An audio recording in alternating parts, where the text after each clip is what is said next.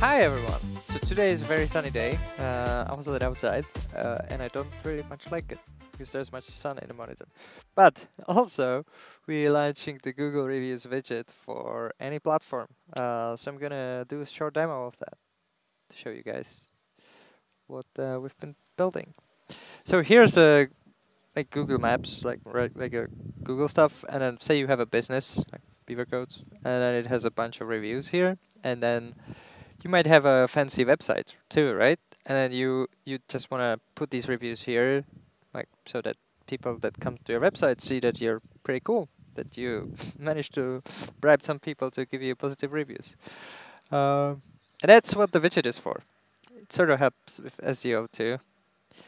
So it's just reviews.beavercoats. I'm gonna leave a link somewhere. You can test it, and please let me know if you broke it. And then we just put in an email. That hopefully will send us a confirmation email to sign up. So we can click this link. So now we're starting to configuring our first widget here. We can name it like cool website. It's not important. But then we can also search for the business. So we can search for Beaver Coats here. Maybe. Yeah, this is the one. Cool. So now it loaded the reviews. We can already see the correct reviews here.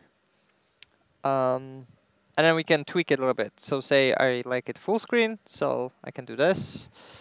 I can ignore the ones without like text in it. And there's more options. Let's not do that now. And then finally, when I'm ready, I can do add to website. What I get here is the code that actually runs the widget on any website. So I can just copy it.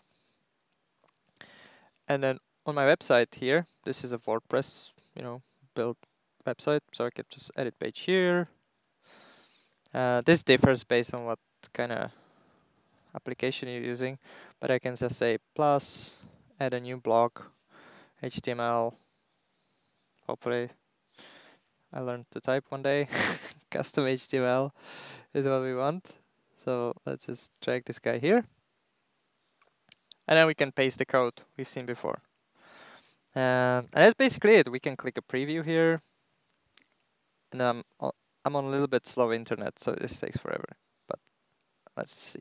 If we update it and then view page. Ta-da!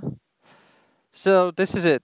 And if we go back here, I can tell you a little bit more how this works. So as you can see in the code here, we have one div with the ID of the instance. And then there is a script, a JavaScript script. So that script kind of looks at this ID here and then goes to our backend and figures out what the reviews to show. Yeah, and then it kind of all updates. So if we go to edit here and say we don't want full width anymore. So that updates automatically. So we can just refresh the page here and you can see that it's contained now. And yeah, but that was it. So thank you for watching, and then see you next time. Bye.